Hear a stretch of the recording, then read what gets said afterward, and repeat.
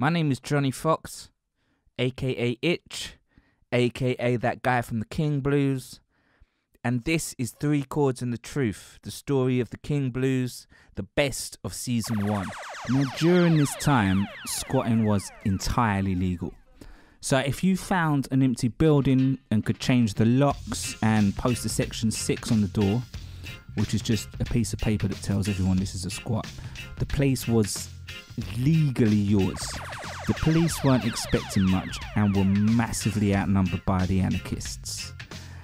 I remember running street battles with the police, coming home absolutely covered in bruises from police batons and feeling like I could do anything. We turned on the TV, lit up a spliff, and then something happened that changed the world forever.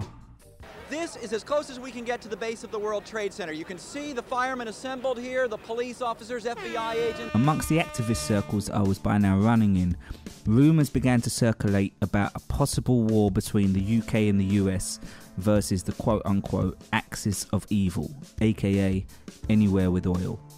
And the UK published a dossier claiming that Saddam Hussein had weapons of mass destruction, which could be used within 45 minutes. 20 years later, and there is still absolutely no evidence that any weapons of mass destruction ever existed, despite 700 inspections being carried out.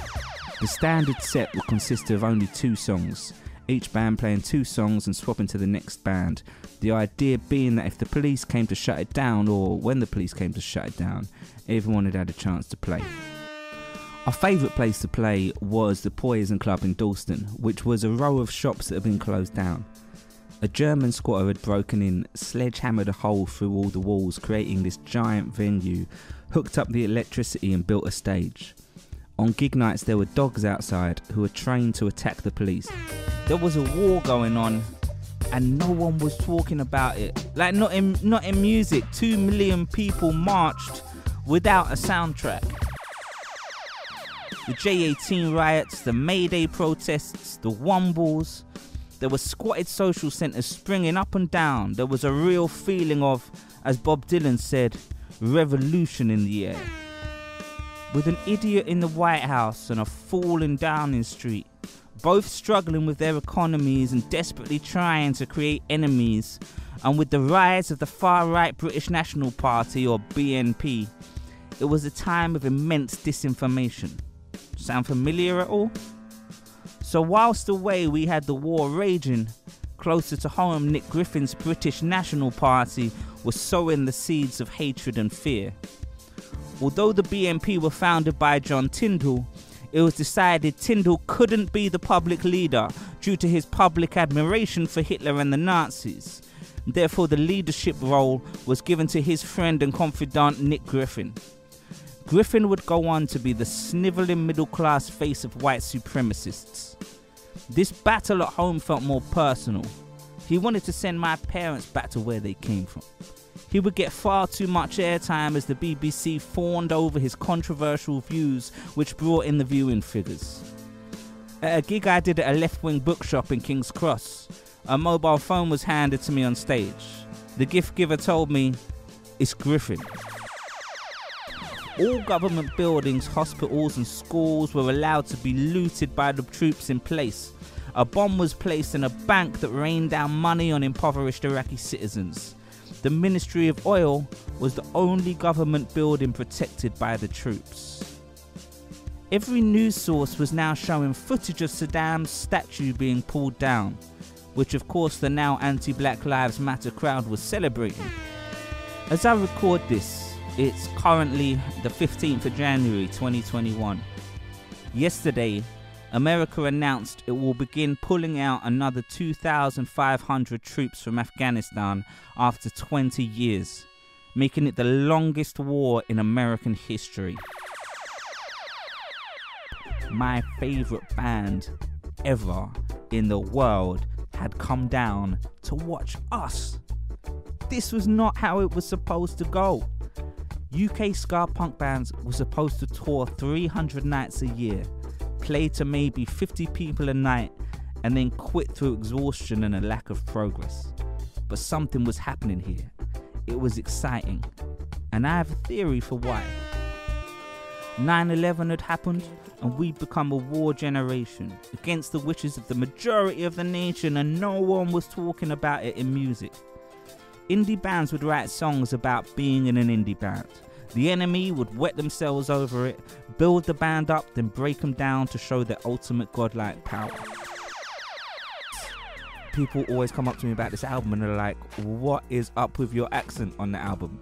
And why does it change on every album? And why is it so weird on Under the Fog? And the only honest answer I can give is... So I'm just going to quickly stop the track there to say the next voice you hear will be Jeremy Corbyn's. Yeah, man, we were early. We didn't meet, we didn't demonstrate, and we didn't organise. Then the only sources of information would be CNN and Fox News for the people of the United States and the pro-war message from the British government. The army were running adverts with the tagline, "Be the best." The working class in this country are constantly ignored, stepped over and looked down on until there's a war. All of a sudden, the narrative changes from dead-end slobs to potential hero. During our sound check, this guy run down and stops our soundtrack, and he's like, our sound check, and he was like, everyone needs to be silent, everyone needs to be silent. And I'd never seen anything like this in a venue before. I thought, what's going on? Is there some sort of terrorist thing happening? And it turned out that Shane MacGowan was taking a nap, and he doesn't take naps often. And if there's any chance that Shane might sober up for a bit, the whole crew are like, all right, he's having a nap. All sound needs to be off. So, I mean, this is in like a venue where we're checking snare drums 1 minute and it's super loud. And then suddenly the whole Brixton Academy was intensely quiet because Shane was having his nap. And he had this tent on stage where he'd come out and he'd do his bit, and then when his verse was finished and the fiddle player or like the tin whistle man was doing his bit, Shane would go into his tent and there was a table there just full of booze, and he'd have himself a shot, he'd have a ciggy, and then he'd come out of the tent and go back on and do his next verse. It's just like a proper legend. Now, at the time, I was adamantly against any electric instrument. This had to be acoustic, raw and real. I wanted Buena Vista Social Club via a punk squat dripping insider. We made it to the car park, and with the stealth movements of secret agents, we sneaked our way right up to the iconic stadium. Years later, we would play here and be amazed at how easy it was to get backstage without any kind of accreditation.